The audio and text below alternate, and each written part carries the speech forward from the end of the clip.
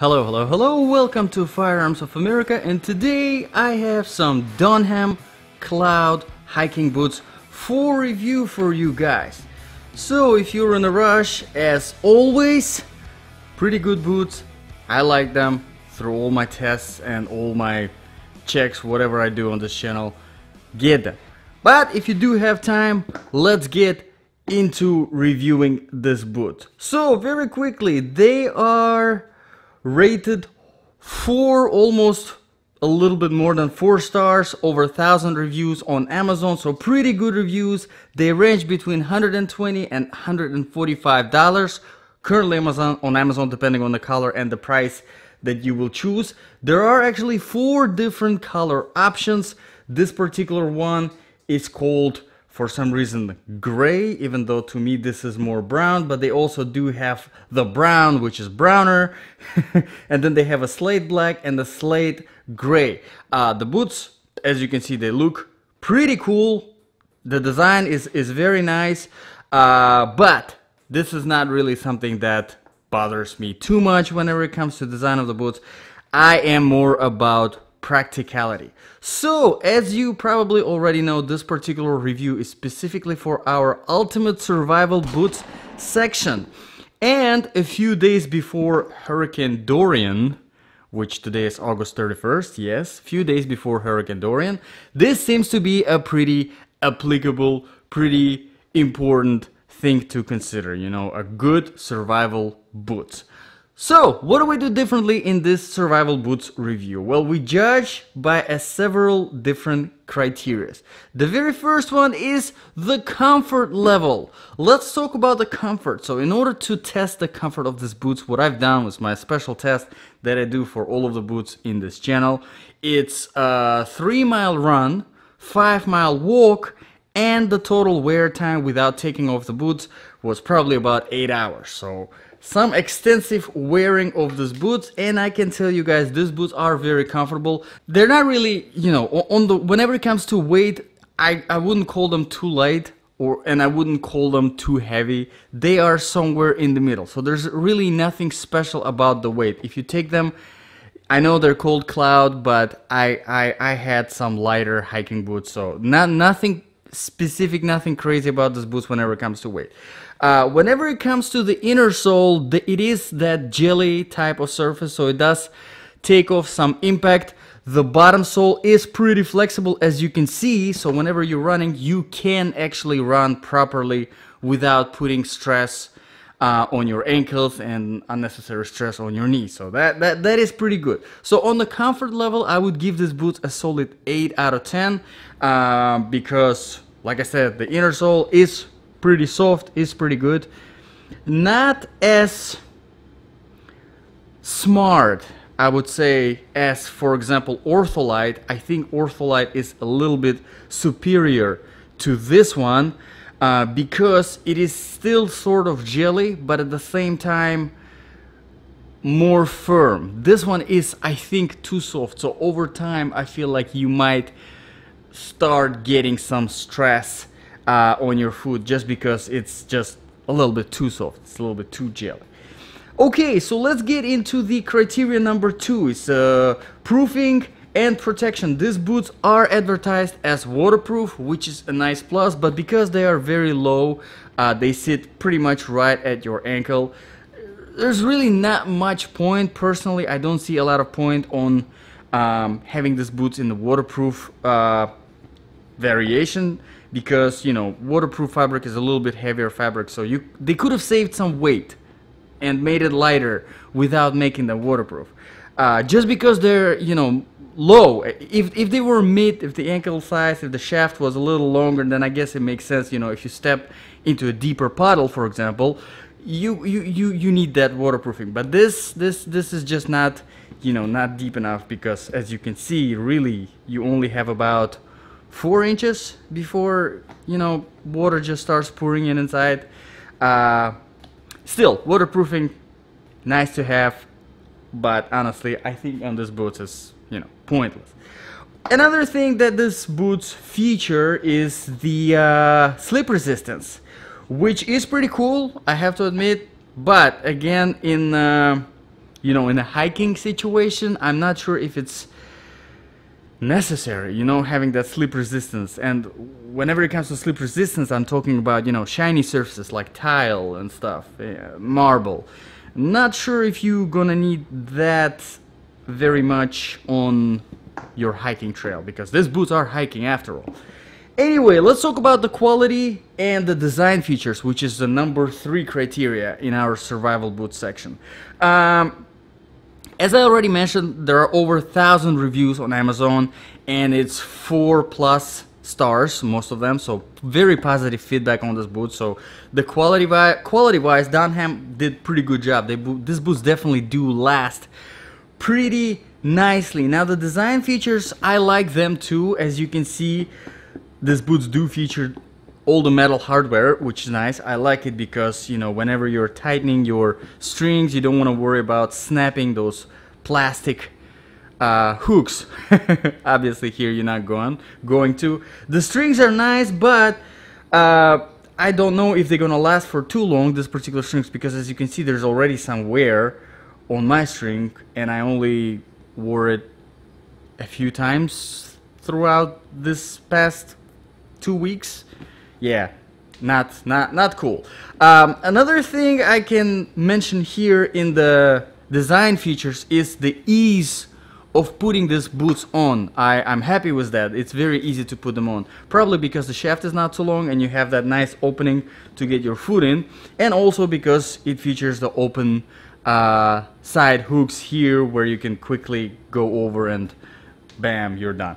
Also, whenever it comes to the protection, which is also another design feature, they do feature some moderate protection here on the toe, which is nice. It will protect you from light impact on the trail. You know, if you hit a branch or, you know, a small rock, that will protect. But as you can see, it is, you know, it is only moderate. It's not a hard, you know, polymer or anything like that. It's just a decent strength rubber. There is no really protection at all whenever it comes to ankles, the sides here, or the heel. There is nothing. Everything is soft, so keep that in mind. All right, let's move on to the next one, and it's the outsole and traction. And as you remember, I already mentioned that the outsole is actually advertised as slip resistance, which, you know, it is nice, but, you know, at the same time is kind of pointless on the trail. But, you know, you have it, it's nice.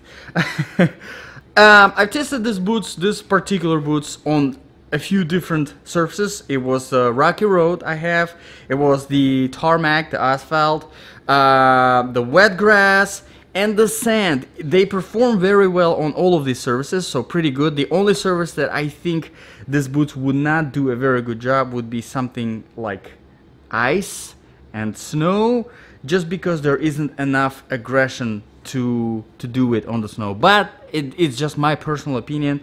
Keep it at that. You know, I unfortunately don't have a way to test it on ice or snow because I live in Florida. Yes.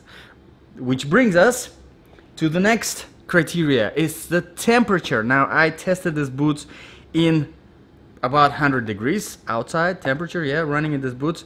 No problems at all. They are very breathable. I am very, very happy with that. My feet did not overheat at all. So I think for hot climate, these boots would be fantastic. You're gonna love them. For cold climate, I don't know. I would love to hear some comments from people who have these boots or who buy these boots in the cold climate, and then just tell me how well they perform, if it's too cold or not. But there is just some tiny bit of insulation here, and I'm sure if you get some good warm socks to go with these boots, you will do fine, unless it's deep snow, because obviously there isn't much height going here to protect you from that. Let's talk about the sizing. Number 6, sizing is perfect. I had absolutely no problems with the sizing. They fit me perfect, so they are true to the size. So whatever size you need to buy, whatever size shoes you usually buy, just get half a size bigger for the boots. It's a good practice to do it. Okay, so let's talk about number 7, which I think is one of the most important things whenever it comes to you know, your survival boots. It's the balance of application. You know, if this was your last pair of boots, you know, shoes in general, that you put before, you know, a Hurricane Dorian that is coming in 2 days. If this was my last pair that I had and I put it on and the hurricane is really bad and everything is flooded and I have to leave my house because I have no electricity or my supplies run out and I had to walk for miles until I reach the safety, or I had to run because someone is chasing me and trying to steal resources that I already have. You get the point. Whatever your mind can come up in a crazy survival scenario, you know. Well, like I said, for me right now, it is pretty applicable, and I'm happy I have a few choices of these ultimate survival boots to choose from right now.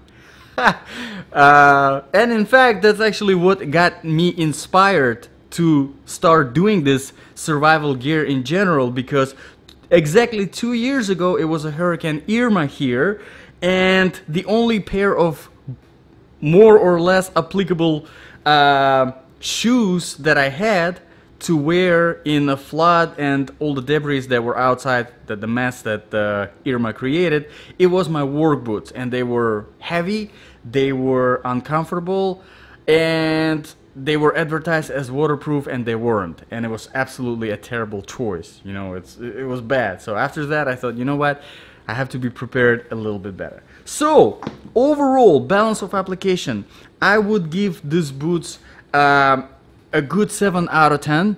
I think they are pretty good. They definitely are good candidates on our ultimate survival boot list. So, you know, I think with all the features that they come with a little bit of protection here, being the waterproof, featuring the, you know, metal hardware, and of course pretty versatile outer sole and overall good comfort, I think they do deserve, you know, to be somewhere on this list. I think they definitely deserve. So 7 out of 10, I think that's fair. And the last one, number 8 criteria here in this review is the price. Like I said, the price, they feature between about $120 and $140 currently on Amazon, depending on the price and the size. Now, what do I personally think about this price? I think the price is fair for these boots, but at the same time, I also believe that there are some pretty tough competitors to these boots in that price range. And if you go through my list of suggested videos and the reviews that I've already done on this channel for some hiking boots out there, in that price range you will find out quite a few of them. So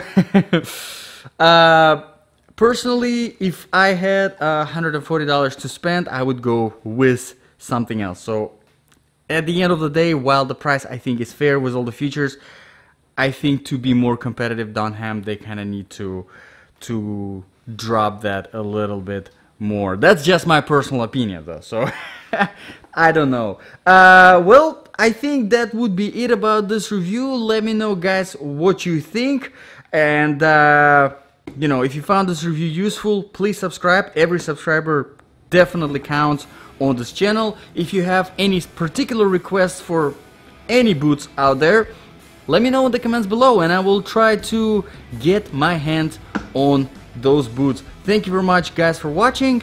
I am off to prepare for some hurricane.